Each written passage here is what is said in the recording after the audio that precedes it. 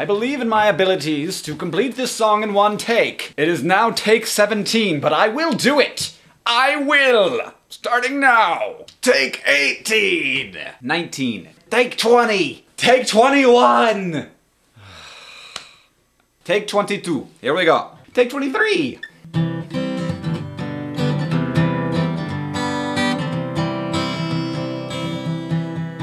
Well, there's a place where you don't wanna be, where people that die constantly and they never die in normal ways. It's preposterous, but still cliche when your drug dealer's aunt kills your mom in a duel by chopping off her head with a scythe in the pool. Well, they're not saying it makes sense, they're just interpreting the evidence. This is the plot to every television crime show, from CSI to Columbo, and I think you know what's in store. That guy we met in the first 15 minutes will come back cause you know he did it. I don't think they're trying anymore, and I'm getting bored. Well, there's semen all over the crime scene, so they use a super fancy semen testing machine, and the DNA database gets a hit, but it looks like he might still get away with it. But the final piece of evidence totally stumps the bad guy's defense, and he breaks down in front of everyone and tells them exactly how it was done. This is the plot to every television crime show, from CSI to Columbo, and I think you know what's in store. That guy we met in the first 15 minutes will come back cause you know he did it. They're not even trying anymore, and I'm getting bored.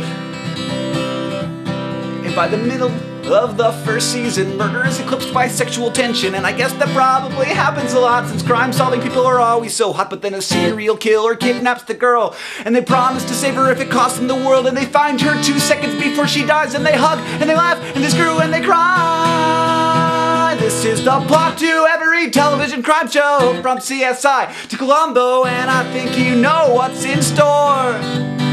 That guy we met in the first 15 minutes will come back cause you know he did it. They're not even trying anymore, and I'm getting bored.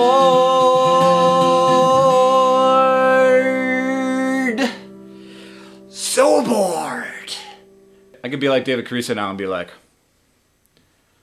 that was a one-taker. Take oneer. One-a-fire. It doesn't matter what he says as long as he takes off his glasses first. It's like, oh, David Caruso took off his glasses and said something dumb. You know what's better than television crime shows? John Green's books. Actually, all books. Little anti-smoking Korean baby keychains. Low-fat home-style canned chicken soup. Fake hands. Video games. And also YouTube. YouTube is a pretty big poner. Pretty big poner. That's like what this guitar is right now. It's my poner. I find that to be a very funny joke. You know how Woody Guthrie's guitar killed fascists? My guitar's a poner.